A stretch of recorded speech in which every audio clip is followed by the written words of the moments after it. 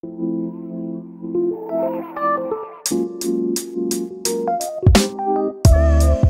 this is Ian Stewart from Flowtown Mastering, and in this video I'd like to show you some of the new mastering and quality assurance features in WaveLab 12. First off, we have a new track type.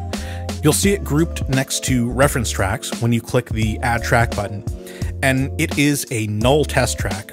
As the name suggests, it's primarily intended for null testing, which, if you're not familiar with the term, is a procedure to audibly isolate the differences between two files or tracks. This can be really useful during QC to ensure that your rendered output does in fact match the processing that's happening during real-time playback, or perhaps if you're trying to isolate and verify the differences between two mix versions. To help accomplish this, null test tracks have some unique properties. First, the polarity is automatically inverted, which is kind of one of the two most fundamental properties of null testing, the other being sample level time alignment, and we do have a few new tools to help with that. More on that in a minute.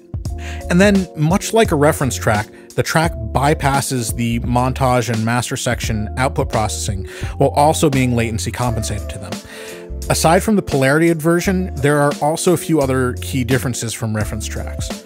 First, the track doesn't need to be soloed in order to hear it. In fact, it's just the opposite. By default, it's mixed with the rest of the montage output. If things are nulling properly, you will hear silence.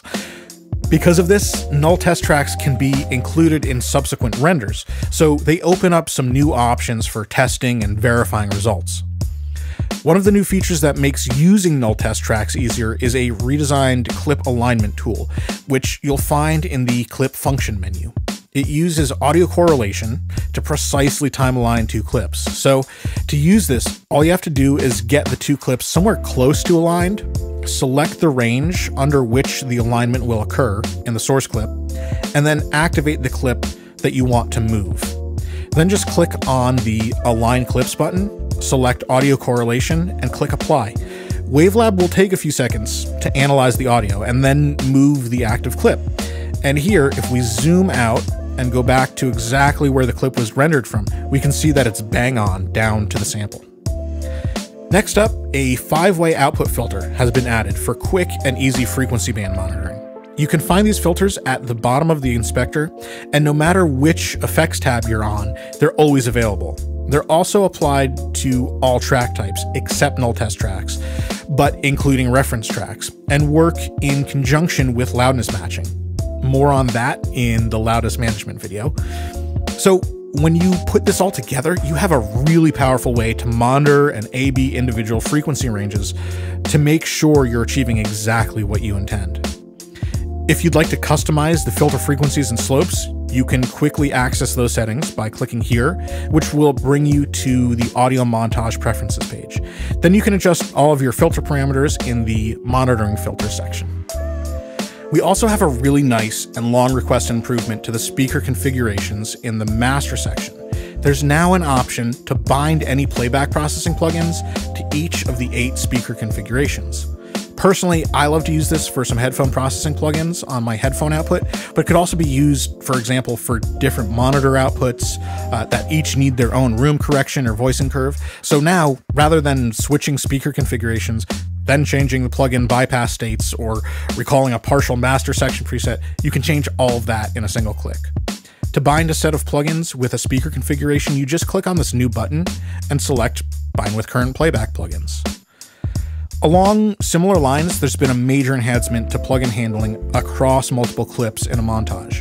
To set the stage here a little, let's imagine we're working on a master, and we have things really close for a given song, but we realize the choruses could use a little extra compression and perhaps, as a result, a slightly different EQ setting.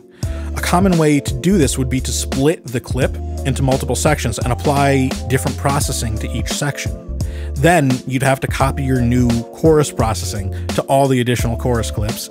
And while this has gotten easier in recent versions, it has now been highly streamlined in WaveLab 12. All you have to do is click this Replicate Settings button on the plugin you want to update, and then select the clips you want the update to be applied to. To make this easier, the timeline location of the clip is shown, and additionally, when you select a clip, it's highlighted on the timeline. Then press Replicate and you're all set. Later, if you decide you need to modify things further, WaveLab will remember any selected clips, tracks, or output slots that are associated with the selected plugin, making the setting replication process even faster.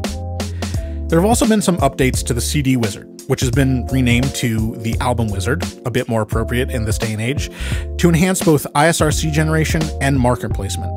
For ISRCs, you can now choose whether the codes are incremented by a value of 1 or 10 using this dropdown, and that can be useful for certain labels that use the final digit to designate alternate track versions and the second to last digit for subsequent tracks on release.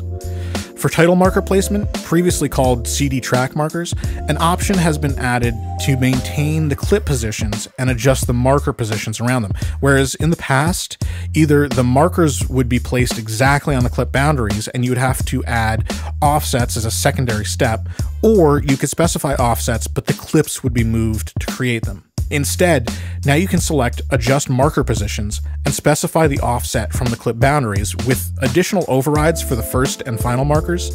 So all told, this can save you a few steps and some time when you're establishing the final spacing and timing of your projects.